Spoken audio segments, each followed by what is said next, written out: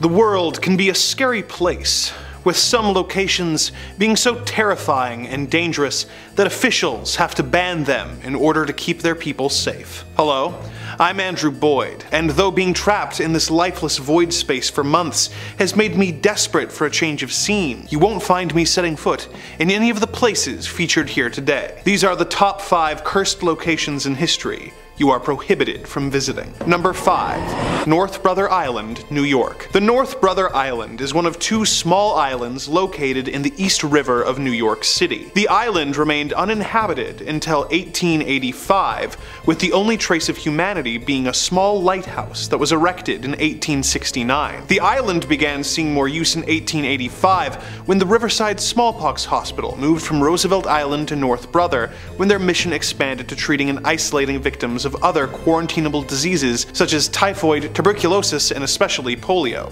In 1904, a steamship called the General Slocum was set ablaze, and over 1,000 people perished, either from the fire or from drowning while trying to escape, and ended up washing ashore on the island. Of course, many people have reported seeing a ghostly steamship in the years since, and sightings of the spectral victims of the fire are reported from afar, with them wandering the beach of the island, seemingly lost and in pain. One of the most famous residents at the hospital was Mary Mallon, otherwise known as Typhoid Mary, who was confined on the island for 20 years until her death in 1938, after being declared a public health menace for infecting between 51 and 122 people while working as a cook. As public health measures like vaccines began to be adopted in the 30s and 40s, the need for a quarantine hospital lessened to the point where the hospital was closed. It was converted into housing for war veterans who were going to school in the city following World War II,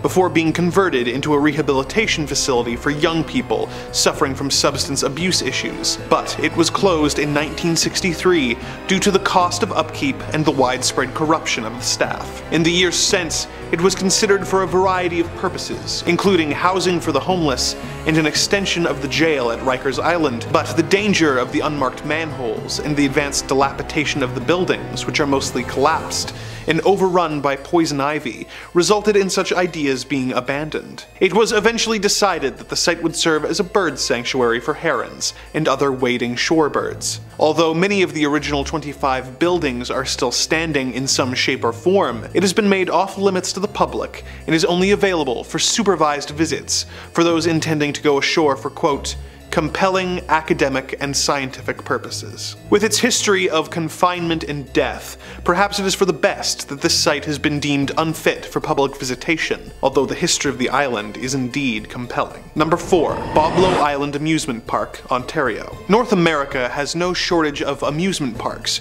for families and thrill seekers alike to visit. The Canadian province of Ontario has several to choose from, including Canada's Wonderland, Great Wolf Lodge, and Splashdown Niagara. One theme park that you won't be able to buy a ticket for, however, is the Boblo Island Amusement Park, located on the island of Bois Blanc, just above the mouth of the Detroit River. The park was opened in 1898 and used a ferry system to service guests from Ontario and Detroit and bring them to the island, where they had a variety of attractions to keep them occupied and having fun. Some of these included the Falling Star, a log flume, a theater, a sky tower, Ferris wheel, a zoo, a carousel, and a dance hall, financed by Henry Ford. It also had 3 roller coasters, the Screamer, the Nightmare, and the Sky Streak. It also had Boblo's Scootaboats, which were essentially aquatic bumper cars. The park operated for many years before eventually closing down for financial reasons in late 1993. There are still ferries that operate in order to get island residents on and off the island, but the now abandoned amusement park has been declared off limits by the property owners. Of course, the dilapidated carousel building, dance pavilion, and sky tower have since proven to be too appealing for urban explorers to keep away from, and the eerie, overgrown site still sees a variety of visitors. Like any good amusement park, it of course has a reputation for being haunted by a variety of ghosts. My personal favorite of the ghost stories is the story of Smiley the Magician. Back when the theater still operated and showed a variety of different performers, one of the most consistently booked performers of the 30s and 40s was a magician named Smiley Smilovich. Smiley was an old-school magician who had trained with Houdini in the late 20s, and was known for his seemingly death-defying tricks. One of his most famous tricks was a metamorphosis trick, where he would put a trunk on stage, climb into it, lock it, and then have the trunk set on fire. He would escape through a trap door, the trunk would burn away, revealing that he had escaped, and the crowd would go wild. One day he was doing this trick as usual, but when he locked himself in the trunk, he had a heart attack and died. The trunk was then set on fire, and the audience was left in terror as Smiley's body burned in front of them. Ever since then, Smiley's ghost would apparently haunt the theater, being sighted watching shows that were performed there, showing a special interest in magic shows. In the years since the park's closure, the occasional rumor of the magician being spotted has come up from the various urban explorers checking out the overgrown buildings. Would you ever be brave enough to explore Boblo Island Amusement Park?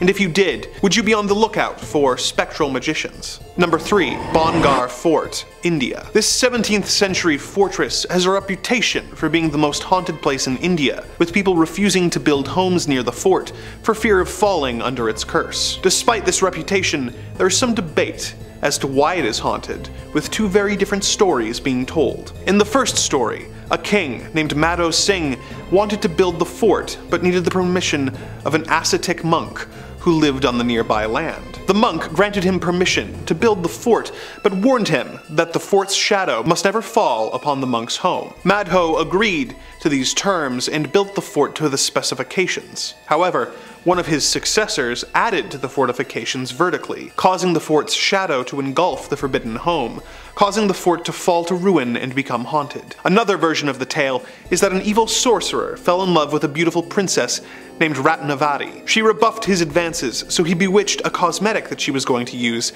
that would force her to fall in love with him. She found out about this scheme and poured the cosmetic onto a large boulder, which then crushed the sorcerer. With his dying breath, the sorcerer cursed the fort so that no one would ever be able to live there in peace. The fort is open to the public during the day, but it is forbidden to set foot on the property at night, as that is when the hauntings occur, with several people who have tried to disprove the ghost by staying overnight, going missing, or coming out catatonic. Number 2. The Paris Catacombs. When you consider how many locations like old houses or abandoned mental institutions have a reputation for being haunted due to the discovery of just a few bodies, it comes as no surprise that many of the world's catacombs have apparently been discovered to be haunted by specters of the past. Take for example the Paris Catacombs. Built as a mass grave in the 18th century in order to deal with the overflowing of local cemeteries, the Paris Catacombs hold the remains of millions of Parisians. A few years after being established, Louis-Étienne Héricard decided to make the catacombs a work of art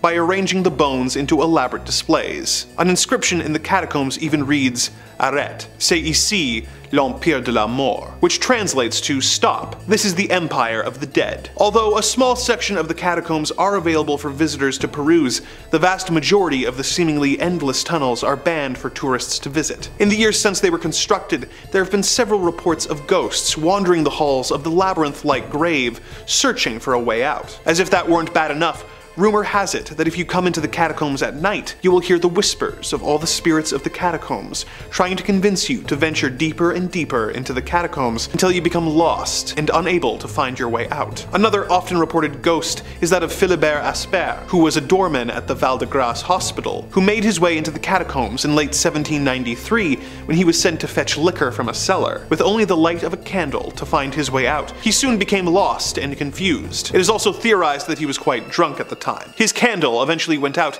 and it became pitch black. He was missing for 11 years before his remains were found and identified due to the hospital keys and the bottle of liquor in his hand. He was interred in the catacombs at the exact location where he was found. In the years since, urban explorers calling themselves cataphiles have reported seeing the spirit of Asper wandering the halls of the catacombs with his candle on the anniversary of him going missing. The cataphiles are known for paying their respects at his grave, and they have named his spirit the protector of the cataphiles. Number 1. Poveglia Island, Italy. In the lagoon between Venice and Lido, you will find the small island known as Poveglia. It was first inhabited in the year 421, when mainlanders relocated to the island to escape barbarian invaders. Due to its small size, the island was easily defensible, and frankly not worth the trouble for invaders to bother attacking. The small community stayed on the island for centuries, enjoying their independence from taxes and laws of the mainland, but their population eventually dwindled, leaving the island uninhabited. This changed in the year 1348,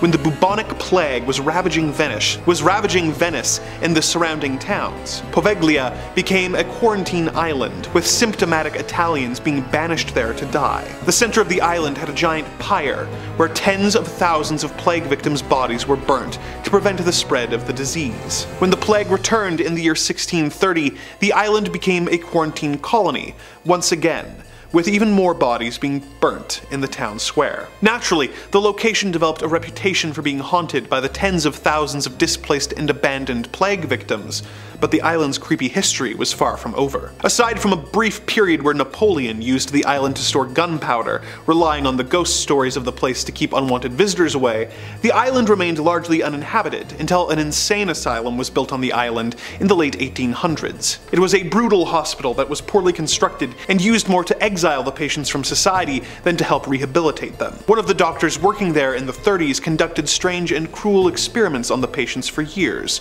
before going mad himself and flinging himself from the bell tower. Though this bell tower was removed years ago, people still claim to hear the sound of the bells emanating from the island. The hospital became an old folks home briefly, but that closed in 1975, leaving the island completely abandoned. A construction crew tried to restore the hospital, but suddenly stopped, refusing to return to the island due to how intensely haunted the island has become. The government has banned anyone from visiting the island, but its reputation has made it an infamous and terrifying location. With that, another journey has come to an end. The evil forces that run this dark dimension have asked that I remind you to like, comment, and subscribe, lest they be forced to send you to one of these haunted and cursed locations to teach you a lesson. I'm off to continue digging my own grave in preparation of the dark days that are approaching, but perhaps we will meet again soon, and I can regale you with more tales of the macabre and the disturbing, here on Top 5 Scary Videos.